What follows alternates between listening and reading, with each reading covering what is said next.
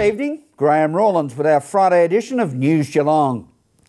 Brave Hearts continues to be an outstanding youth-based organisation in our great city, reaching out to many thousands of youths. The Great Ocean Road Coastal Committee continues to look for improvements along our great coastline.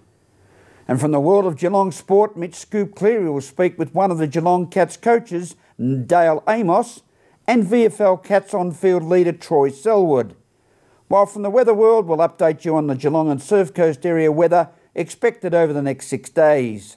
In Australia each year, over 3,500 families, painfully and tragically, experience SIDS, Sudden Infant Death Syndrome. Debbie Meaney has more. Rivers Gift is a wonderful foundation aiming to help with research for SIDS. I spoke with Becky about a market that's happening on the 17th of March and how we can all help with Rivers Gift's foundation. So the foundation itself, which is Rivers Gift, was a foundation set up by Alex and Carl Waddell, who were the parents of River. River was a baby in our mother's group who very sadly passed away in November last year from SIDS. And as a consequence of that, to try and help raise money and awareness and fund some really amazing research, they've set up Rivers Gift, and they need, vital funds to try and get this up and running and stop it from happening, to somebody else down the track, because it's so tragic. Yeah, and you've come up with a market idea.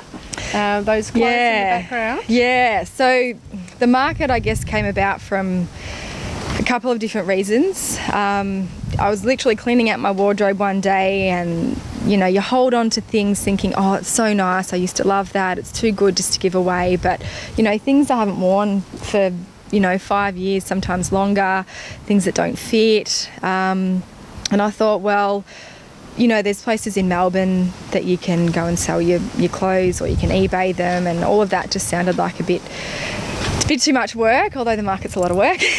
So I thought, I know there's a lot of other women and men in similar situations who've got things they want to sell. So I thought, well, I'll just do my own market. And I thought, what better cause to donate the proceeds to than to Rivers Gift. So I didn't want it to be a business of my own, and I thought it was a good way to raise awareness in the local community. So that's, and you're hoping somebody comes on board and helps you out with some insurance? Yeah, funds? Look, that's that would be ideal, definitely. At the moment, with the amount of stalls that I've got and the capacity of the complex, if I fill that up, I'm basically just covering the cost of what the market costs to run. So the public liability and the cost of the complex itself will be covered, but none of that, there's nothing left over to donate. So that's where the gold coin entry comes in. But I'm crossing my fingers that somebody or a number of businesses might collaborate and,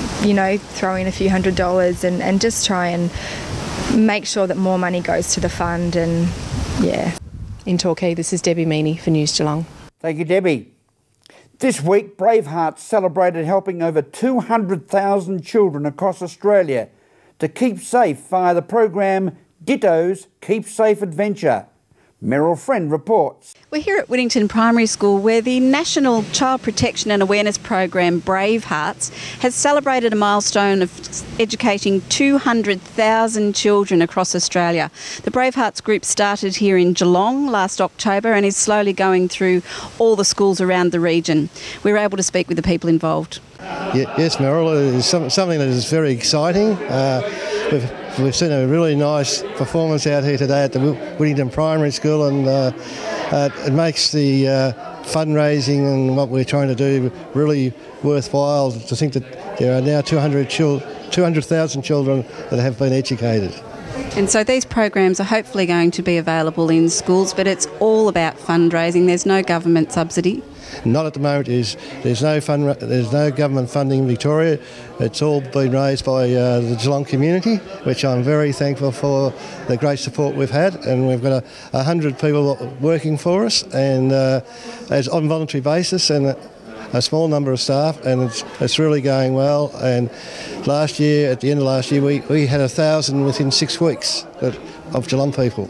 The Brave Hearts group have now educated 200,000 people, and the Whittington children saw the show last year. How did they enjoy it? Fantastic. They've had lots of excitement leading up to this visit and celebration today. A fantastic program. They've all been really looking forward to meeting Ditto again. What do you think of the valuable lessons learned?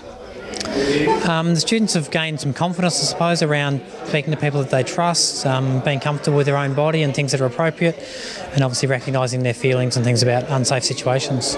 So you'd be happy to have Brave Hearts back again? Absolutely. We're looking at booking another booking later this term, and we'd highly recommend the program to anyone who was looking at it, to having it in their school. Steve, and what did you like best about Ditto? Private Parts. How did that song go? Good. Yeah. And did you get a stamp on your hand today, Shay? Yes. And what's your favourite thing about the show? Ditto's surprise and the cake and the songs. And also, Blake, you saw Ditto again today. How was he? Good. And what was your favourite part? The song.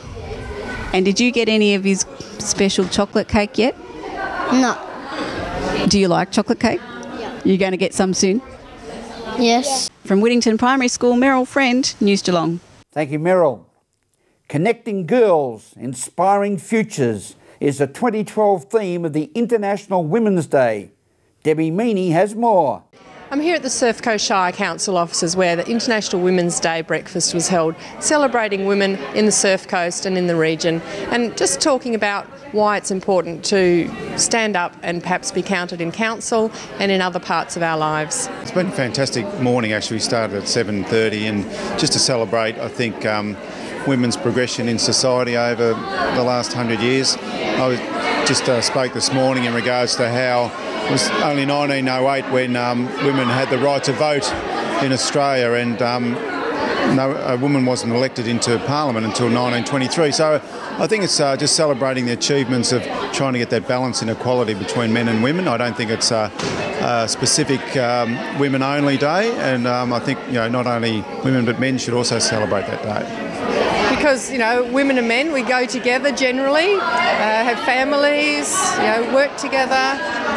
Well, that's right, and I think, I think you acknowledge the day and acknowledge what women have done in society, as you do with men, and I think it's probably a special day that women need just to be aware of the achievements of women throughout Australia and the world, and that I think it's also encouraged women to also take on more responsibility in society in regards to leadership and that sort of thing. So encouraging women to perhaps stand up and take a more active role in higher positions, perhaps? Yeah, we were focused very much today on local government and trying to get representation in local government, and also balancing family life and being able to be involved in education and sport. And being involved in technology and business as well. So it's encouraging women to take a more active role. And I know it's quite hard when you're balancing a family and life as well. Oh, look, it's a fantastic experience, and a lot of women can bring so much more diversity into it, and a special experience of life, bringing up children in kindergartens. They've got a range of skills that a lot of men don't have, and when you work together well with men, you can be a dynamic council. And that's right, it is really a team effort. And while we're celebrating women, there are men also involved in this picture. Oh, of course, men are very important too, because they bring their skills to the table as well. But women are very good negotiators and talkers, and I think soothe the air sometimes, and work in a way men don't. But when you work together, that's when you get a great council. At the International Women's Day breakfast at the Surf Coast Shire, this is Debbie Meaney for News Geelong. Thank you, Debbie. As we go to a break on this Friday edition of News Geelong, we'll return with more news after this.